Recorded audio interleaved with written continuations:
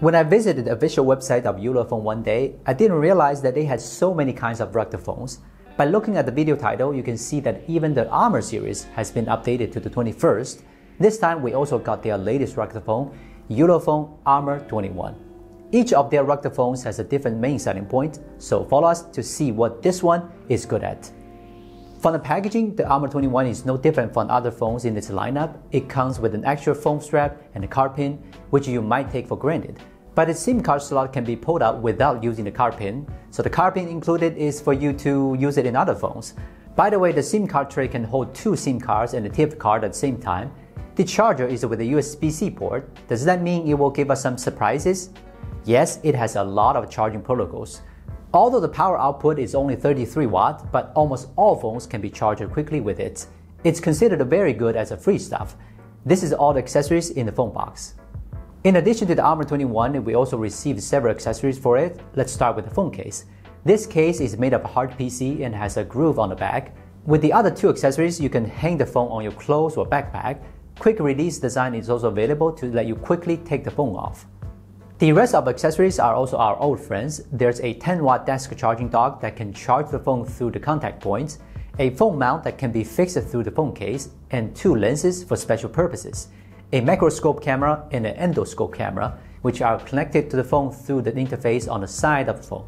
There's always a need to fix your own equipment or cars in the outdoors. That's the first major selling point of Armor 21, a phone, but one that can be used as a repair tool in many different ways. Looking at the Armor 21 from a design perspective, it is easy to see that it is actually an upgraded version of Power Armor 16 Pro. The most obvious feature is the large speaker. The RGB light ring around the speaker is also very eye-catching. They call this the Infinite Halo, which lights up when music is playing. It looks cool. The huge speaker size predestines it produce big sounds. The sound quality is also just as good as a portable Bluetooth speaker. I will put the speaker test at the end of the video. If you're interested, then you can listen to it.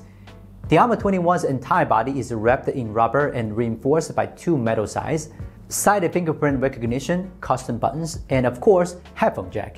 There are even NFC and an IR blaster. I have to admit that Armor 21 is really a rugged phone that is impeccable in terms of functionality. Although one thing you don't need to worry about with the rugged phone is its protection, I still want to briefly describe how sturdy it is. It can survive on normal drops. If you want to break it, maybe you need to try throwing off the cliff. IP69K, IP68 waterproof and dustproof can also make this phone survive in extreme environments. This is also the main reason why you buy a rugged phone, right? The Armor 21 is powered by the Helio G99, which is much stronger than the 16 Pro's G25. The Antutu bench scored 360,000 points, which is average for a mainstream rugged phone. You can play some casual games, even Genshin Impact with the lowest graphics on. The FHD Plus screen refresh rate is up to 120Hz and also 90Hz that is both power saving and not too laggy. The battery is still 9600 mAh, which is a relatively large battery even for a rugged phone. Armor 21 has 2 rear cameras, a 64 megapixel main camera and a 24 megapixel night vision camera. I think the image quality of the main camera is similar to a $200 or $300 phone. I mean, it's great. Most of the time it does the job well, even the front lens exceeds my expectations. Although I didn't know its price at the time of recording this video, I bet the quality of photos like this is worth its price. Now let's answer the question at the beginning of the video. What exactly is Armor 21 good at? I mean, pretty much everything. It can take good pictures, it has smooth screen for browsing websites, it has a super loud speaker and it can connect it to a variety of cameras to help you do a better job. You can even fix things with it. The performance is maybe one of the few weaknesses, but I believe UleFone will have a great price that you can't refuse. I'm UleFone Gizmochina, and I will see you next time.